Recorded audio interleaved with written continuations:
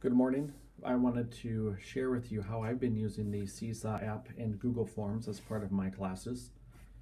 We've been using the Seesaw app to video record our partners performing a specific skill, and this one happens to be the overhead set in volleyball.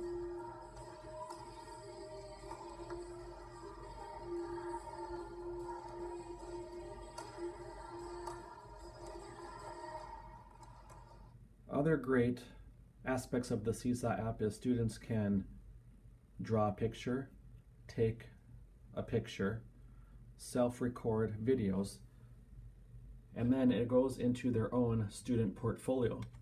I can also give a student feedback on what I liked or what they need to improve on.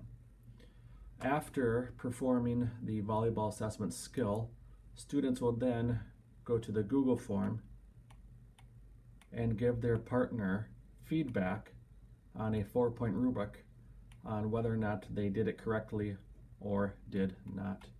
So just two easy ways that I can use technology to enhance my curriculum using Google Forms and the Seesaw app.